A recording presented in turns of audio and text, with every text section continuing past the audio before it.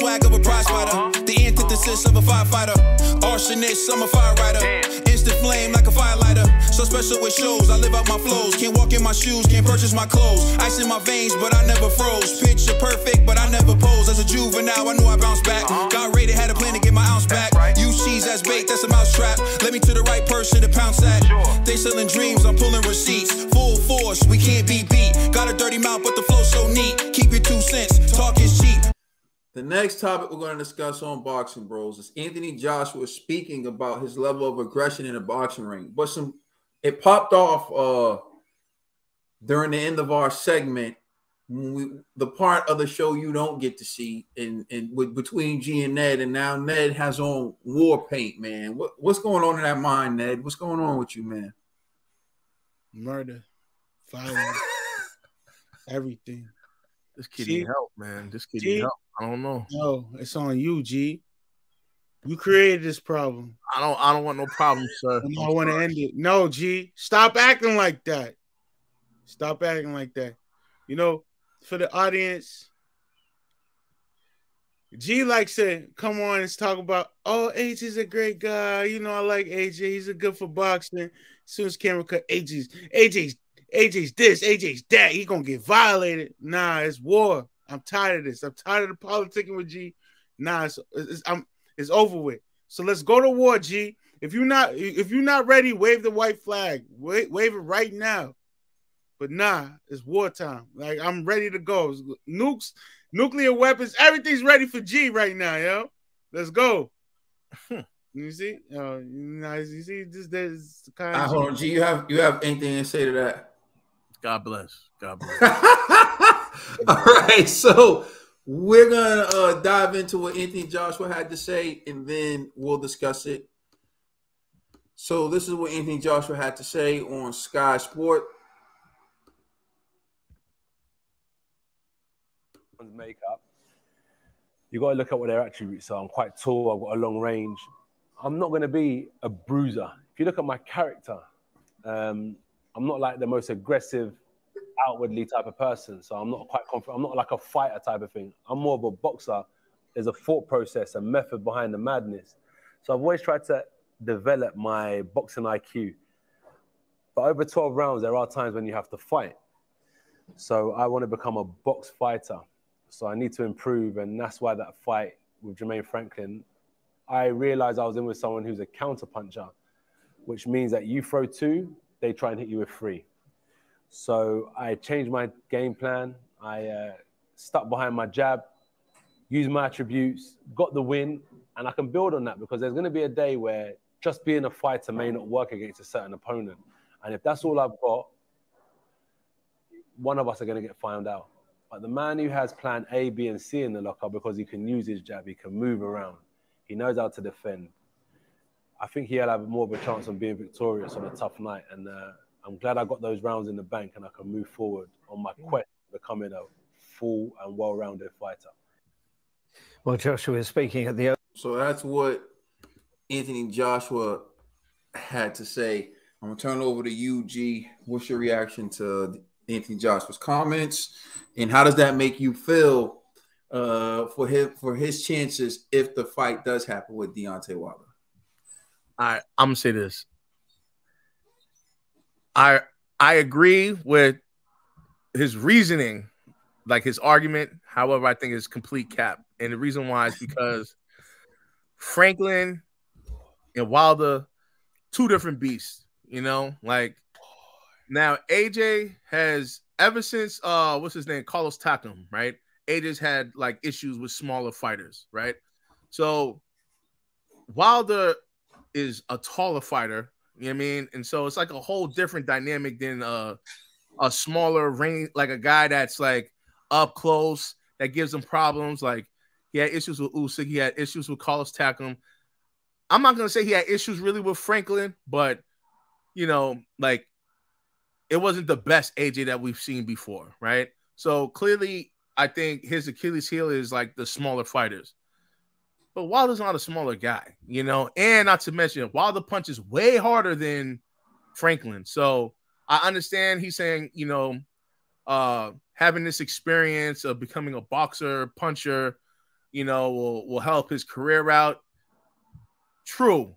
However, I don't think at any time during that Franklin fight he experienced like pain and struggle.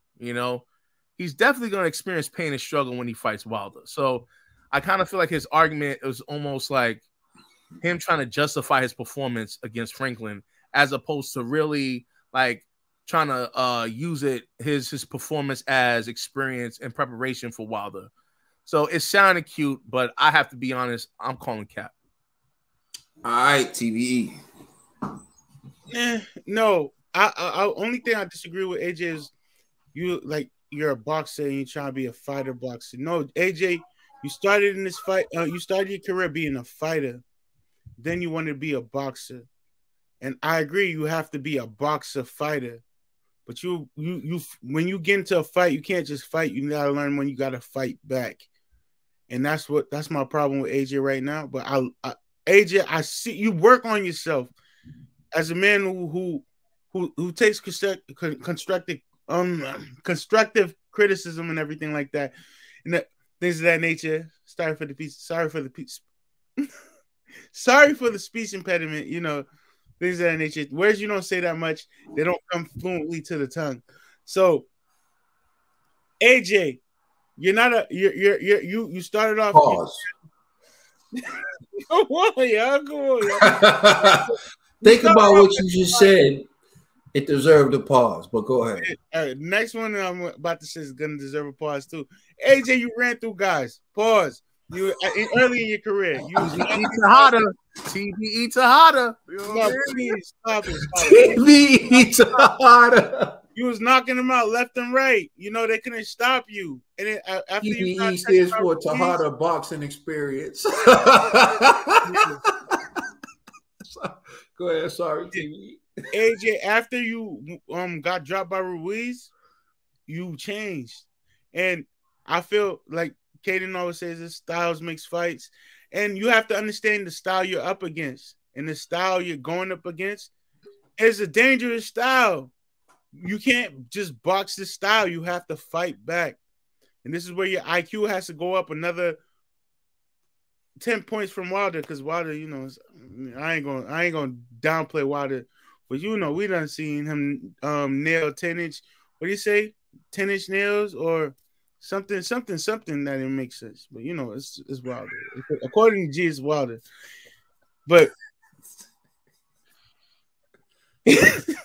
Breathe, relax. You got this, man. You good. Go ahead. I know. It's just funny.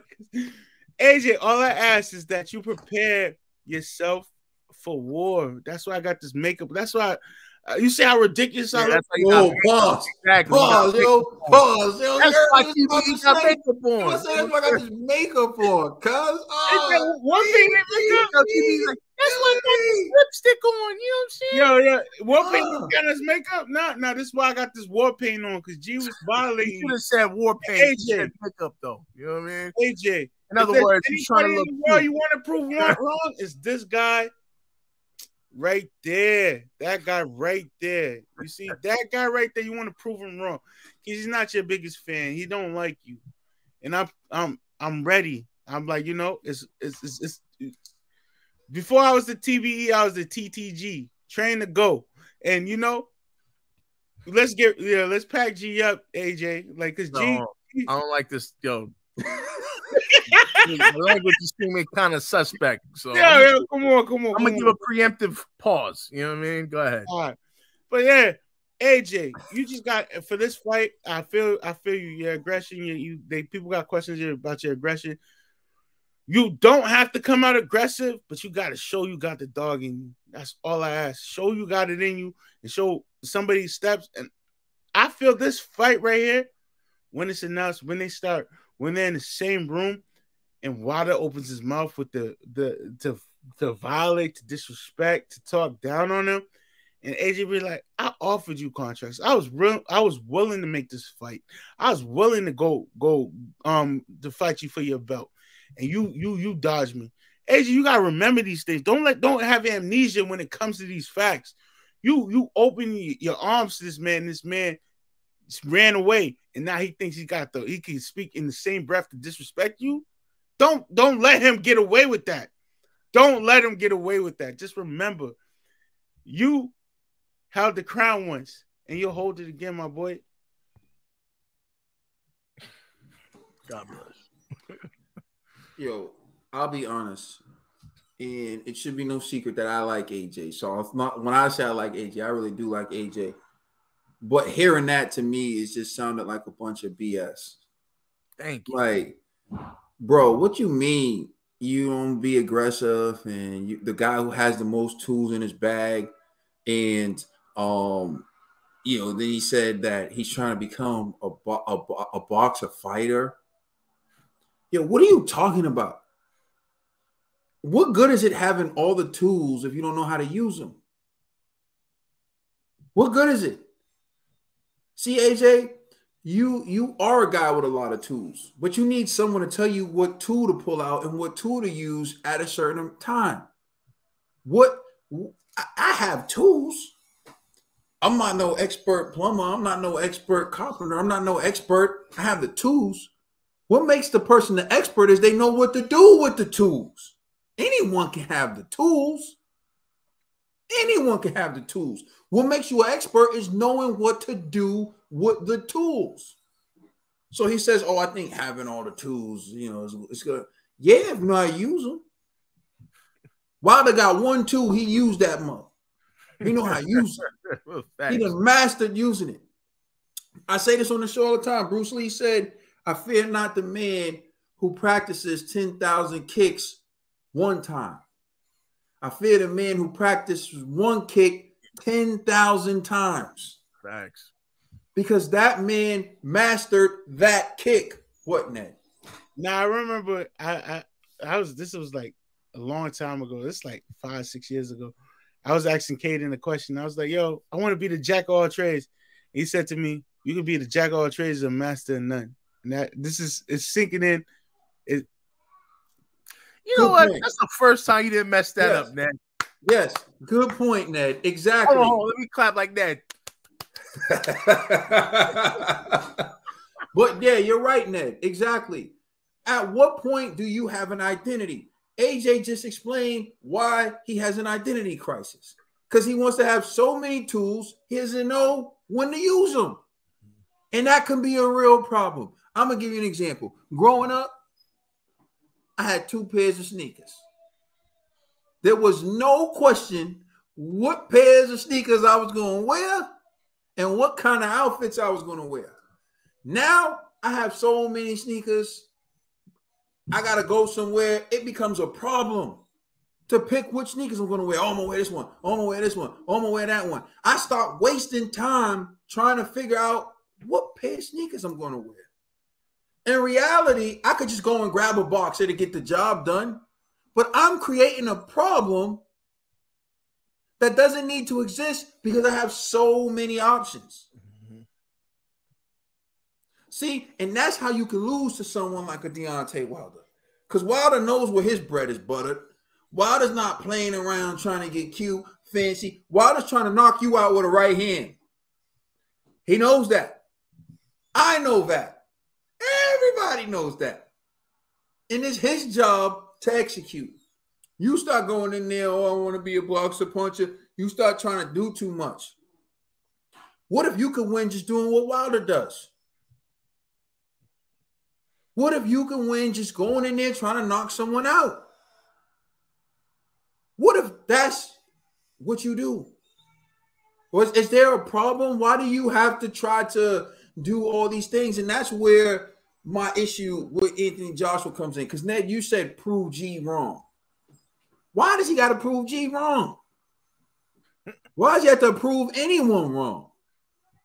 Go in the ring, do what you do, and live with the result. That's it. You don't got to prove nobody wrong. Who cares what anyone thinks? Who cares what anyone thinks? I'm going to give you some examples, bro, because I'm saying, like, I understand that doing this in front of millions of people can damage your psyche, and you don't got to do it in front of millions of people for it to damage your psyche. I've done things in front of just regular people at the gym, and it could have damaged my psyche. And in many ways, sometimes it did, and I had to come to the realization. So, plyometrics, box jumps. I'm about to say my real numbers. They're going to be haters out there. It is what it is. It don't really matter to me. So I'll do box jumps. And normally I'll do 48 inches. I'll stop at 48 inches. But one day I said, okay, let me try 50 because I was feeling good. 48 felt easy. Jumping 48 inches felt easy. So I was like, all right, let me try 50. Right? I jumped, tried to get my feet on, missed. I fell. People around start laughing. That's a serious thing because it's like, oh, embarrassment. I fell. I fell trying to accomplish something most people in the gym wouldn't even attempt. Mm-hmm. Something most people in the gym weren't even capable of attempting. Then you factor in my size, you factor in my weight, you factor in all this stuff. It's like what I'm doing is impressive. The people around me who have the audacity to laugh doing basic stuff that anyone can do. Why would I care? So I get back up. I do some more jumps at 45, whatever, and I'll attempt 50 again because I'm not going to let them haters deter me. Another time, incline. So I did bench press first. I go to the incline. I got 275 on the incline. Felt super light. I go up to 285. Felt super light. So I put on 300 on the incline. I take it off. I go halfway up. It comes down on my chest. I know I can't get it up. So I just bring it down to my thighs. I stand up, put it on the floor. Some people around are laughing. But they can't even bench press 300 pounds. I'm trying to incline it. You understand what I'm saying to you, bro? Like, you got to put it in perspective. Like, everyone laughing at you, some of it is people just glad to see you fail because they feel insecure in themselves or they can't accomplish what you're accomplishing. In your mind, it shouldn't matter. And I'm going to be real with you. When you saw what Wilder wrote 4 days ago, that was him letting it go in his mind. What's going to be is going to be. What God plans is God's plan. I'm just going to do the best I can and go in there and live with it. I think AJ's too much of a crowd pleaser. He wants to try to do this. He wants people to be like, oh, you see AJ with the perfectly. Forget all that. Sometimes it ain't got to be perfectly timed. Sometimes you just got to, overpower someone. Sometimes you just got to do. But hearing him talk,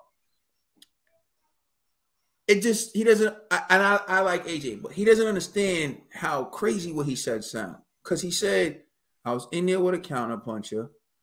And so, I had to change what I was doing. But yeah, there are times where I need to be more aggressive. So are you saying you don't have that in your toolbox? Is that what you're saying? You don't have being an aggressive fighter in your toolbox? Because I've seen that aggressive fighter before. The best fighters make adjustments at the right time. Floyd is arguably the best defensive fighter that ever lived. And when Shane Mosley rocked Floyd, the first thing he did was walk right to the center of the ring and say, it's on. Forget defense. Forget all that. He knew what it was. I got to let Shane Mosley know you can't beat me. You had that round against Usyk, the 9th round, the 10th round. Usyk said, forget defense. He walked to the center of the ring and whooped your ass and let you know you can't beat me. Well, you probably could have. Maybe. I don't know if you could have. I'm going to be honest. If you could have, you would have. But you could have fought him back. You want to know parts of that. And that's where the IQ comes in. You lost that fight in that 10th round. I promise you that. It was a close fight. It was everything. But when Usyk was willing to throw him on the table, you wasn't ready to throw him on the table. And this is where a guy like G gets confident. Because I'm willing to bet money on this. Wilder would have threw it on the table. May not have won, but he would have threw it on the table. I watched him do it against Tyson Fury. And that's where you have the issue, AJ. It got nothing to do with 2 bags. It got nothing to do with all this. It got something to do with this. When that tool requires you to possibly get knocked out, you don't want to use it. That's what it is. And everybody knows the tool that you don't know how to use. And so everybody tries to bring it to you that way. So in closing, man, his talks about all that just doesn't make any sense to me. And I like AJ. At the end of the day, bro, it's up here. Get in the ring and do what you do. If someone's a counterpuncher, adjust. If someone is, getting the better of you, switch it up. Try to step on the gas and see if you win. Sometimes you're not going to win. Sometimes it just is what it is. And sometimes you just got to go for it. But at the end of the day, man, like all this philosophical and I'm trying to be this, stop. Just tell people, I go in there and do what I do. And I try to get the job done. And if I can't, then that's it. It just wasn't my night. Because at the end of the day, you're not going to please anyone. And everybody laughing and everybody hating on you. If you get knocked out by Wilder, tell everybody who laughed at you to go try to beat Wilder.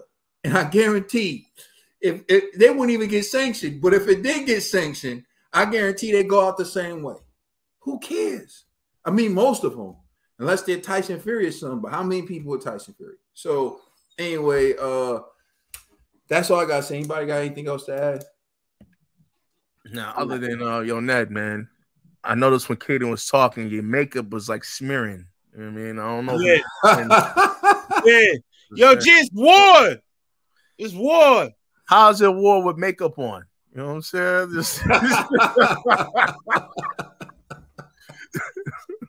Listen, thank you for rocking with us. Please like, share, and subscribe. Remember, you can listen to our podcast on all major streaming services. Please join us in the next segment where we talk about Frank Warren saying that Fury is not officially fighting Andy Ruiz next, despite the reports. We are the Boxing Bros.